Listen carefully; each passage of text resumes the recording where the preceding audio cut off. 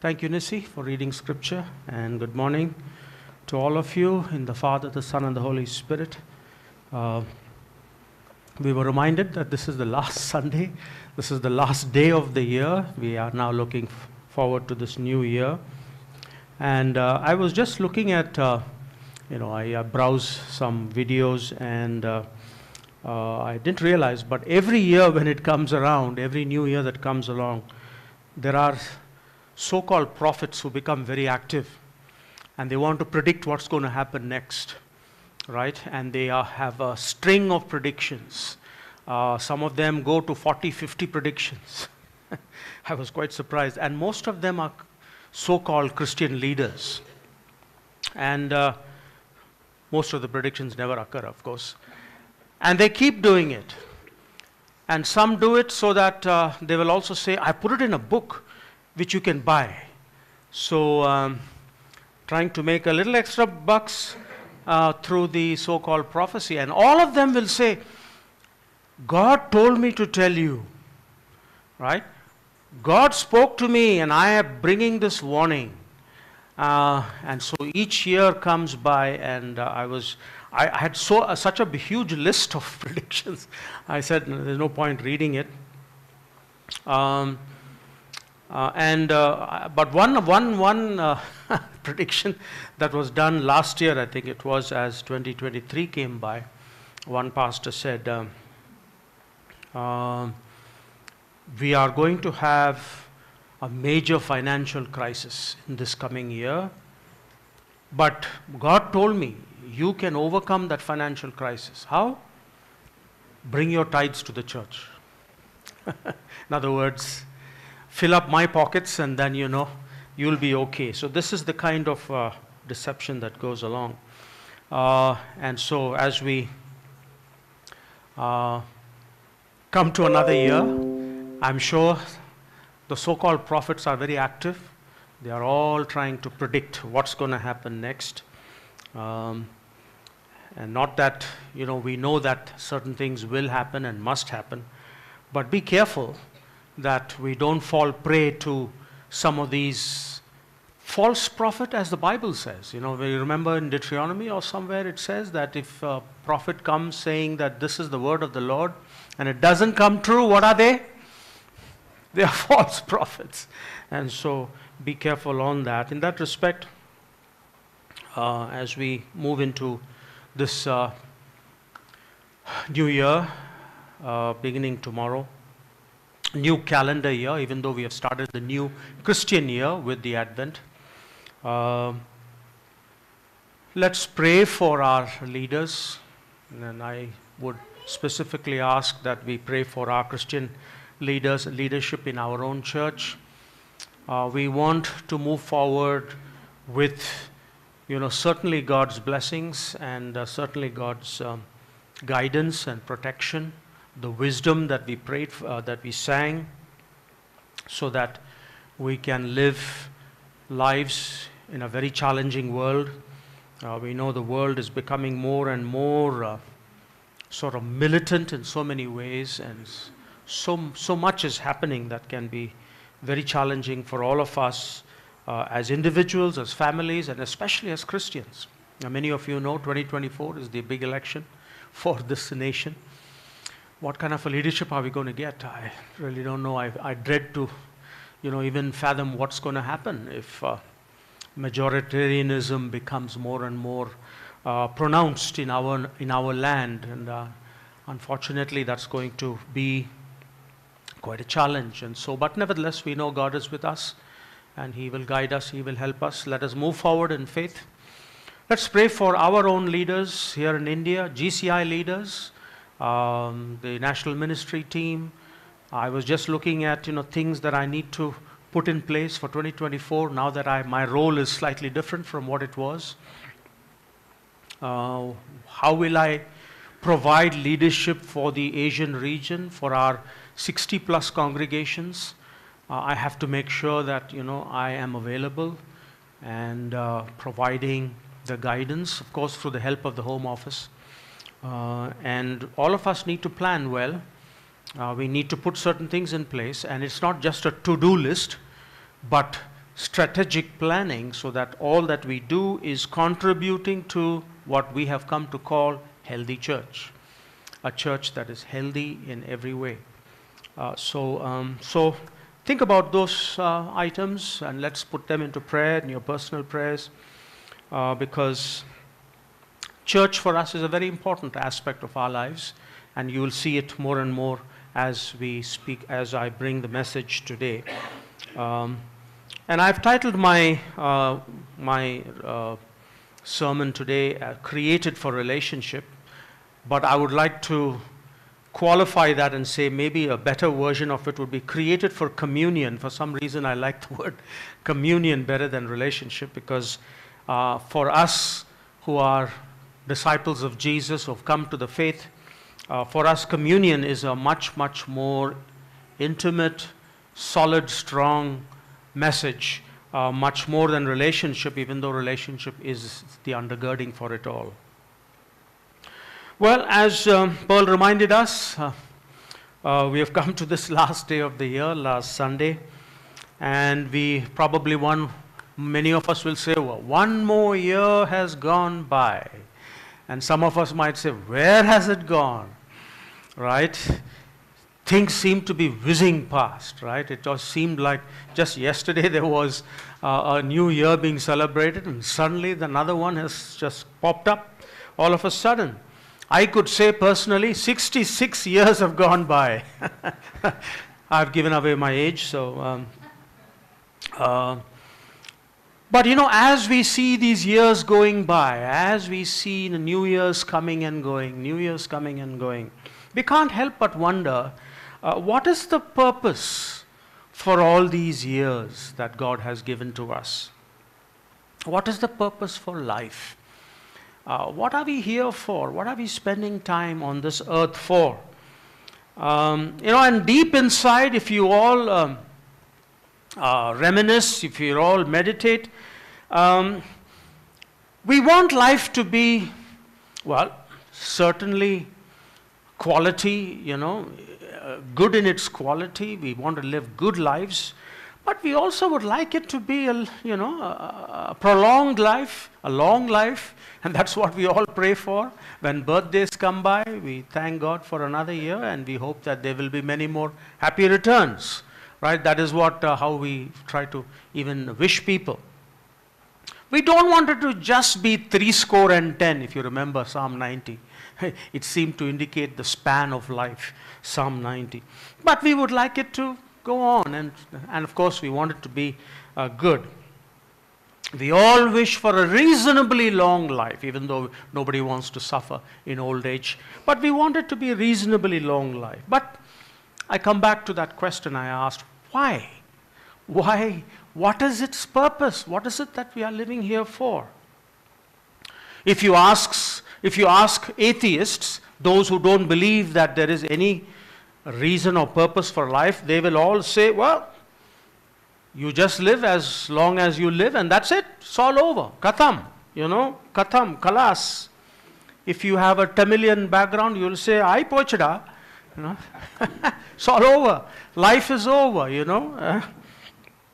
But those who believe in religion and who are religious and who believe in a transcendent God, they will say, well, there is a life after death, right? But what kind of a life? What are we looking forward to if there is life after death? Well, they'll see there's a judgment. And in that judgment, you will either move towards bliss, so-called bliss, or the huge debate that's going on, hell. You know, they talk about hell. And we don't know what they're talking about, but you know, there are so many versions of hell. Even Christians can't come to fully conclude. Is it annihilationism? That's one version of hell. Is it eternal conscious torment? That's another version of hell. Is it ultimate reconciliation, which is another version of karma, right? Many, many, many, many births, and somehow you will sort of merge into the eternal, and then of course, everything, you don't even have consciousness. So, anyway, all these are what religious people believe, and they think, well, that is the purpose for life. Well, as was read for us in the in the scripture reading. Well, we do know Christmas has come and gone by, right? We just celebrated Christmas. But I'd like to revisit that Christmas story one more time as we move into the new year. What does the Christmas story tell us with regards to the purpose of life, right? So if Praveen or Roshan can just put back that scripture that we read. Maybe you can leave it on the screen because I'll be referring to that. Just a short study on this particular passage in Galatians 4. I'll just pick up some thoughts from there. But notice it begins by saying, but when the set time had fully come. Right there you must be prompted to recognize that God works along with time. When the set time had fully come, there was a particular time when it was needed for something to happen. Now, that doesn't mean to say God is a slave of time. He created time, but even though He created time, He honors its demands. He honors its sequence. He is respectful of the time that He created, and He wants things to be done on time. Right? So here is the set time that has come. And just the other day I was talking to someone and we were discussing all the problems that we see around the world, and the question, many Christians have this question: when is it all going to end? When is the second coming? When is the fullness of the kingdom here? Why is it taking so long? It's a question that is echoed even in the scriptures. Where, when, what? We are longing for that time. All I can say is, there is a set time. And according to that set time, it will happen. Right? We can be sure, we can be confident that God, in the set time, will bring everything to completion.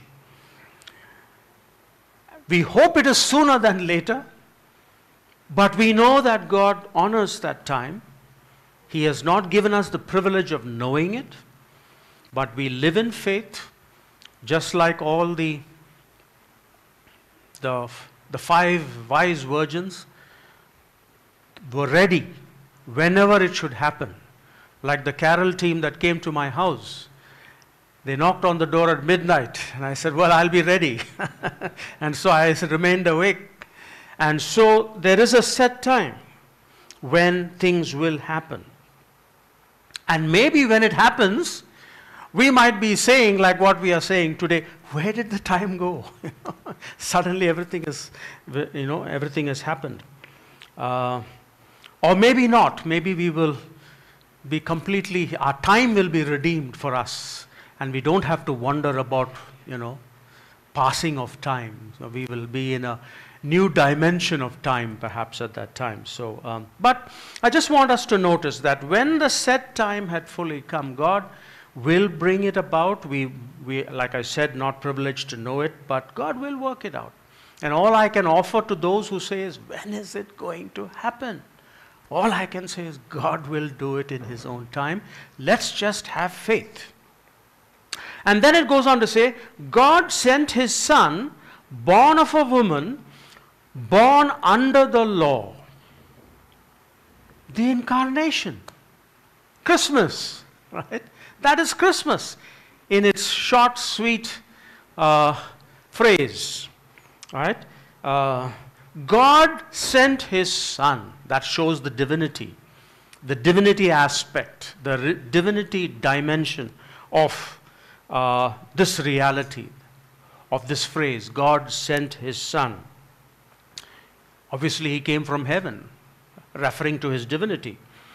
But how did He send His Son? Not in a, Airbus 347 or on a drone. He was sent born of a woman, right? Perhaps indicating, referring to His humanity. Divinity, humanity. Born of a woman, right? Fully divine, fully human. That's the very powerful, very important Christian doctrine. So this is Christmas, right? Born of a woman. It includes there, interestingly enough, born under the law. Born under the law. Why? Why was he born under the law? Well, Matthew chapter 5 tells us why. And in Matthew 5, I don't remember the verse, maybe it is 17 or 18, where he says, I have not come to abolish them, that is the law and the prophets, I have come to fulfill them. So why was he born under the law? So that he could fulfill them. And here is something which is so wonderful for us to know. Because he came, born as a human being, being fully divine, under the law, he could fulfill them. None of us are able to fulfill them. And that is why the Apostle Paul, picking up on this, and once again I'm just going to read verses, which is not on the screen. In Romans 6 he says, for you no longer live under the requirements of the law. Instead, you live under the freedom of God's grace. Because Jesus was born under the law, he could fulfill it. We have entered into the age of grace. We have now come into the grace of God, right? But it goes on to say in verse 5, to redeem those under the law, right? To redeem those under the law. Redeem from what? Death, right? Death. We are all dying. Why? Because sin entered the world through Adam and death passed on all human beings. Unfortunately, the entry of sin brought death, and Jesus came to reverse that order, that process. He brought life. Through his own life, he brought life. And that is why it says, again, the Apostle Paul writing to the Corinthians in chapter 3, 1 Corinthians 3 and verse 6, he says, the old written covenant ends in death, but under the new covenant, the Spirit gives life. And that is the wonderful story of Christmas. But it doesn't stop there. It doesn't end there. Now notice something very interesting. Now that the Son of God has come, he was born under the law to fulfill it, and now has redeemed us from death which passed on all human beings. For what reason? For what purpose? That we might receive adoption to sonship. Sonship. Daughtership. Sonship is an all, comprehensive word, is inclusive, to include all humanity. Right? Notice, the Bible is now telling us, or the Christmas story is now telling us, the very purpose for our existence, our creation. As we ask that question, why are we living all these years on this earth? And we can go back and say, why did God even create humanity? Here is why. We are given a glimpse that we might receive adoption to sonship. Sonship presupposes parentship, if you can say it, right? Or fathership, mothership. What is it? What is the underlying factor there? A relationship.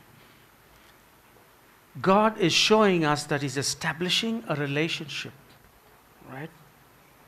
There is no son if there is no father, right? Son establishes the existence of a father or a mother, or both, right? It's the existence of a relationship. So the purpose, you could say, of creation simply is a powerful relationship. What kind? To help us understand, these are the words that are being used. Sonship, father, shows intimacy. It shows that God is interested in the highest intimate relationship with humanity. There was no, cutting corners there. God wants us to have the most intimate relationship with Him. So the Christmas story is telling us that there is a purpose for our existence. And what is that purpose? Well, simply put, it is for relationship, a very intimate relationship, because that is why the whole metaphor of family is used, father, son, and all of that. But I would like to say communion, because Jesus was born as a human so that He can take our humanity into His, so that we might have communion. Notice the intimacy there. Jesus was not just interested in coming as a king or a master, even though He is a king and He is the master, but He comes as a son of the Father, making us His brothers and sisters. Notice the intimacy with which God wants that relationship to be consummated. Right? It's communion. That's why I like the word communion a little bit more better than the word relationship. Right? Yes, it is a relationship, but it is the highest form of relationship known to human understanding. And that is one of a familial relationship. So the ultimate purpose of creation, of our very existence, is to actualize, to realize the full potential of creation, that relational reality, to help us, to usher us into the very fundamental reality of life. I think all of you know that the ultimate reality of consciousness, of everything, is relational. Even science confirms that. As much as I can understand, not that I am a scientist, but science seems to be beginning to realize, science is always trying to find the, what's that called, the ultimate particle? It used to be called Higgs boson or something like that, right? They're trying to find what is that particle that gave rise to everything that you see around us. They're going back to the very fundamental reality of some particle that existed where life came to be. Right? That is, science seemed to be have understood that. Even science now beginning to see that ultimate reality is not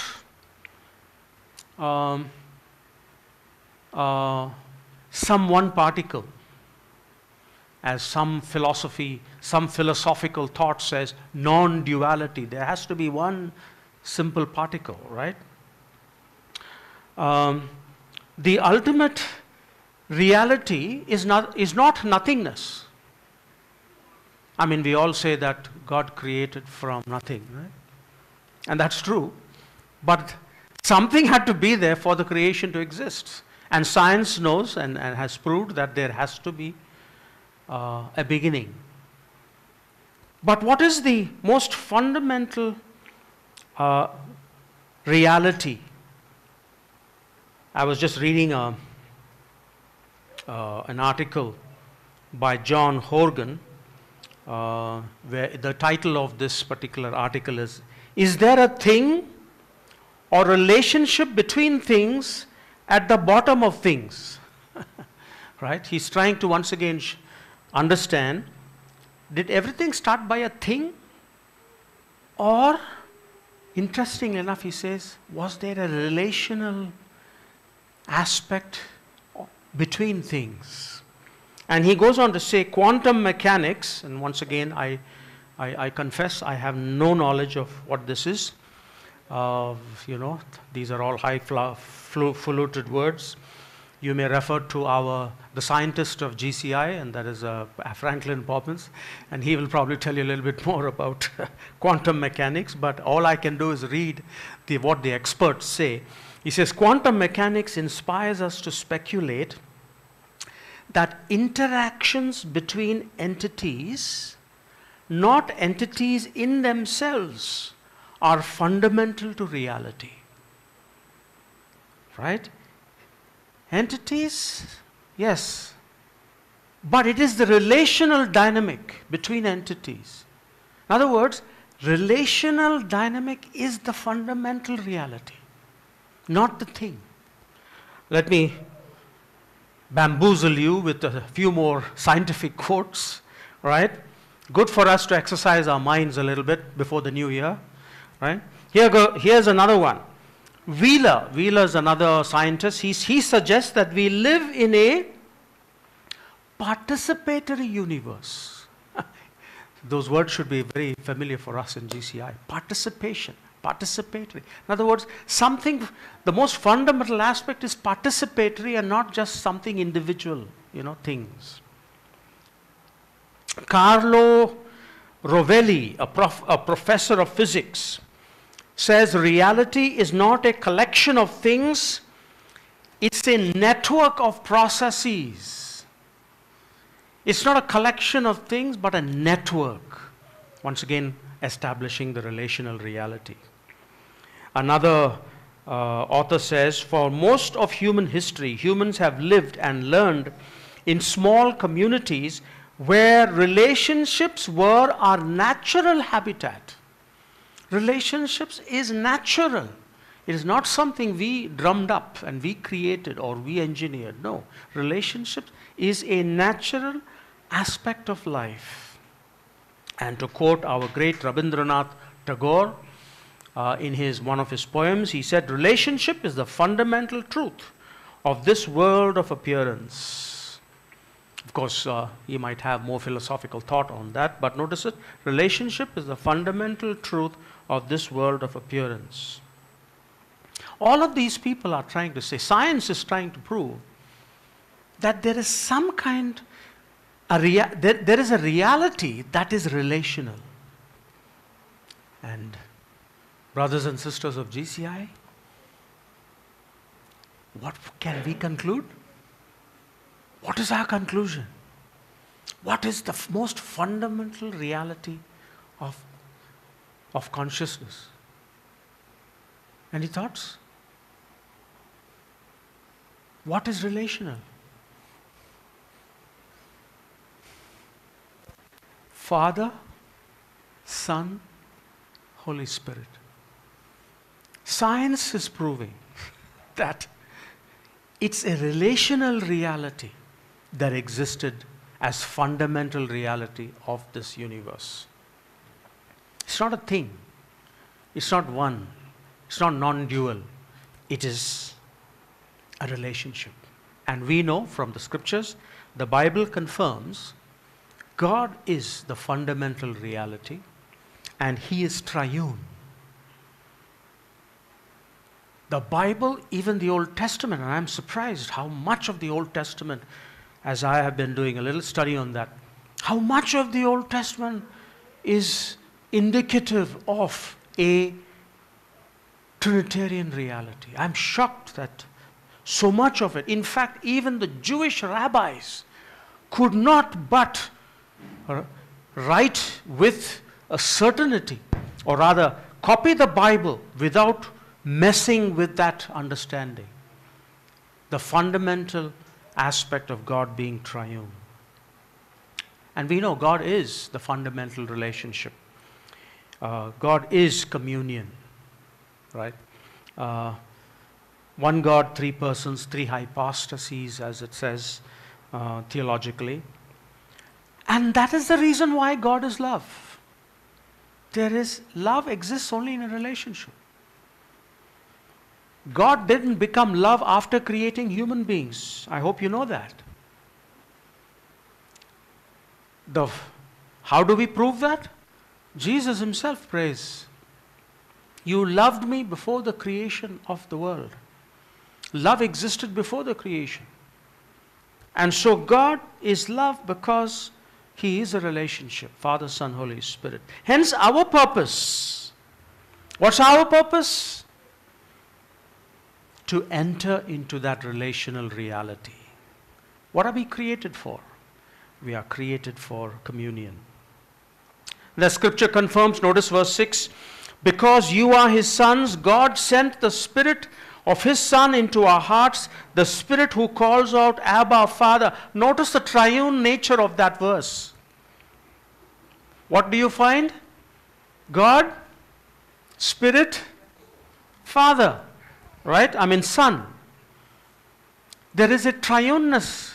You cannot escape that reality of God. So our ultimate purpose is to be children of the Father in the Son through the Holy Spirit.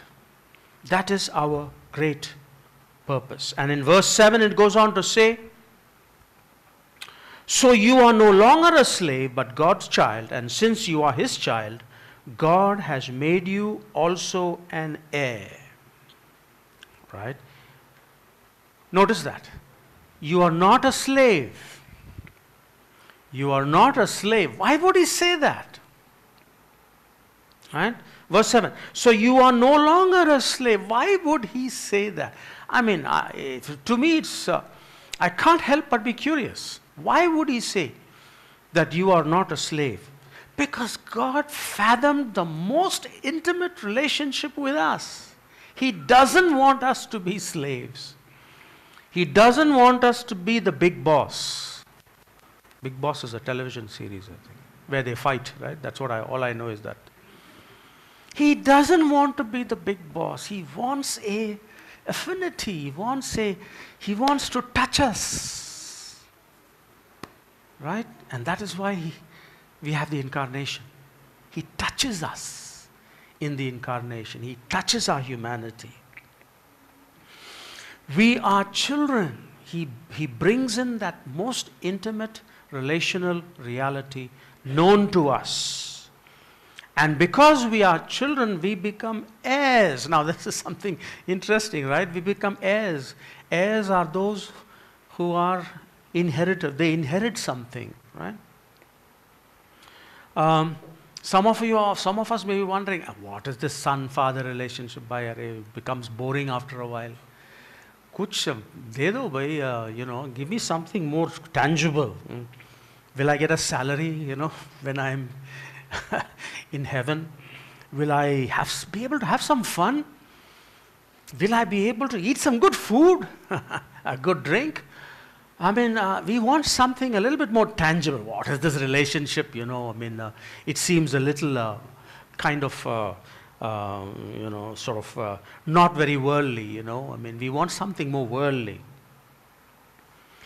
But here is something which is so interesting.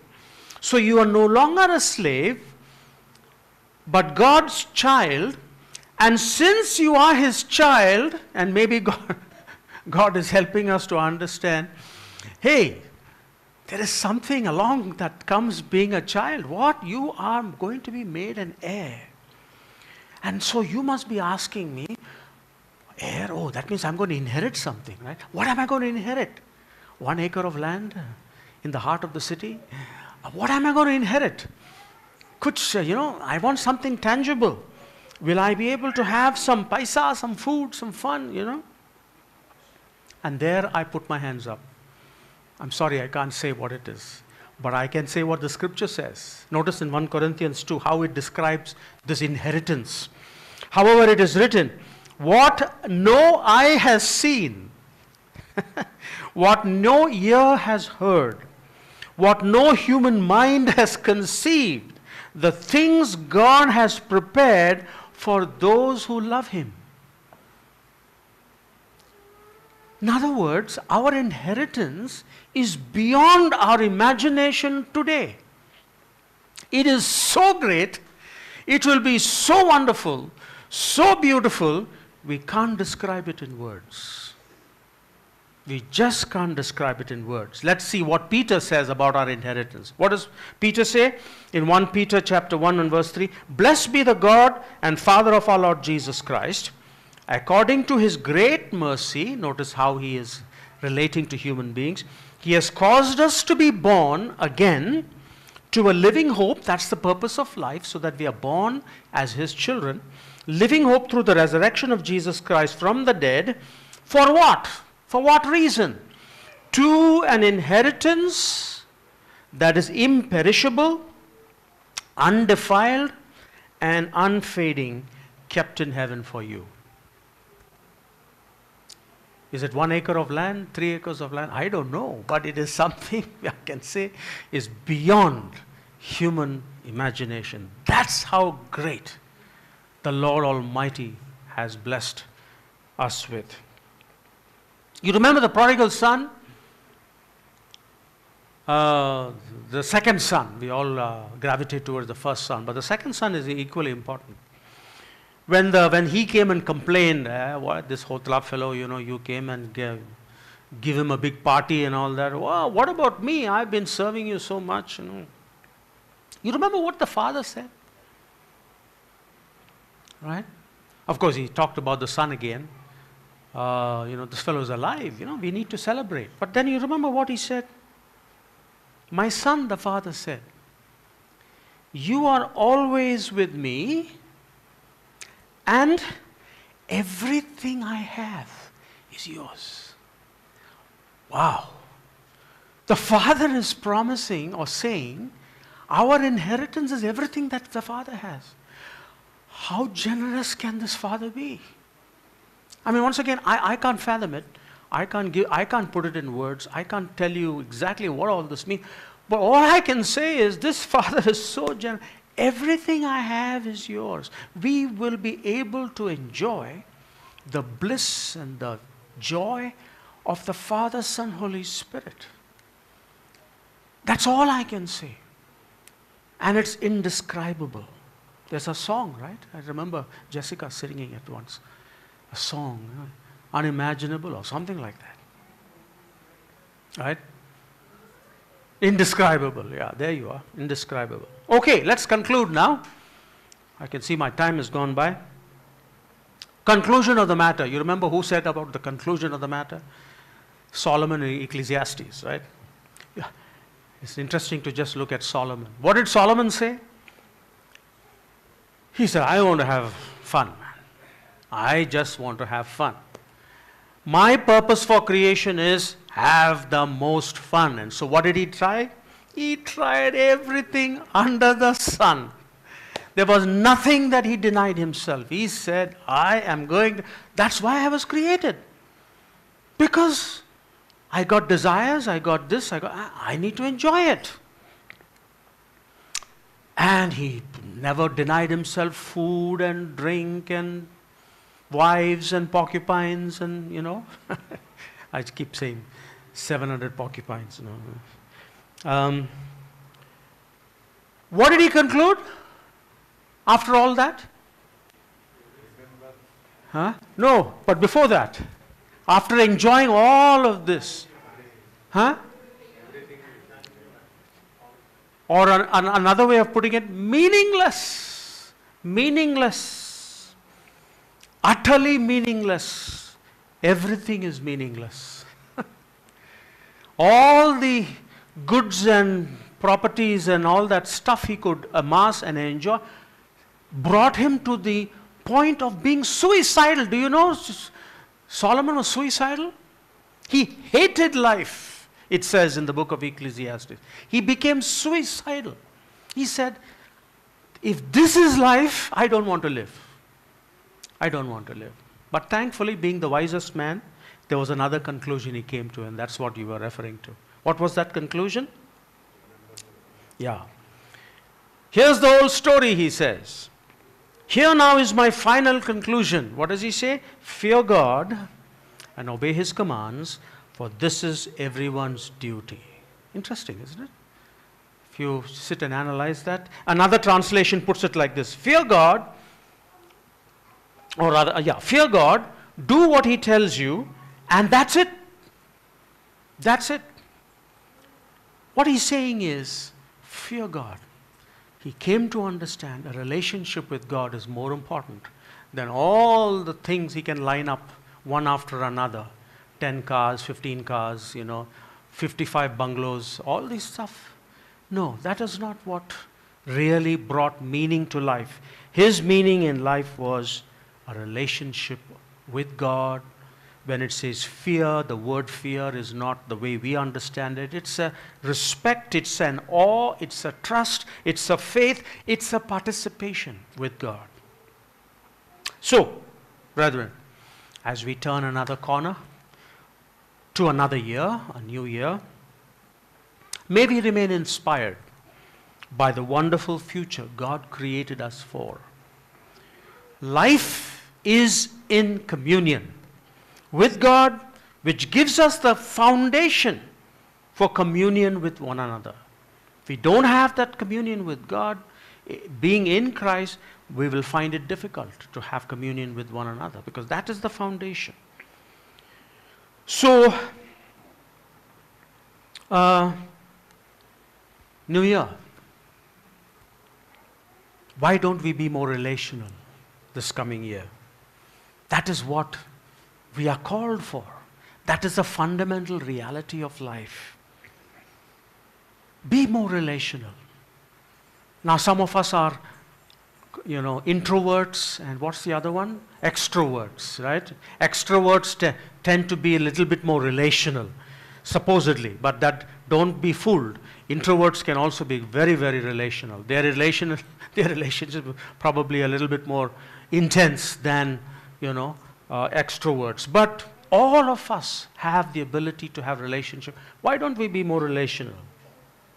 Right, this coming year. Visit a family, invite a family, have a meal, talk to somebody you haven't. Right?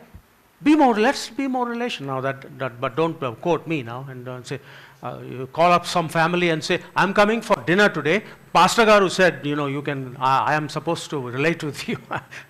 Don't put me on the spot. But be more relational. Think of ways you can be more relational. Improve your relational quotient. Did you know RQ? IQ? EQ? RQ. What is IQ? Intelligence quotient. EQ? Emotional quotient. RQ?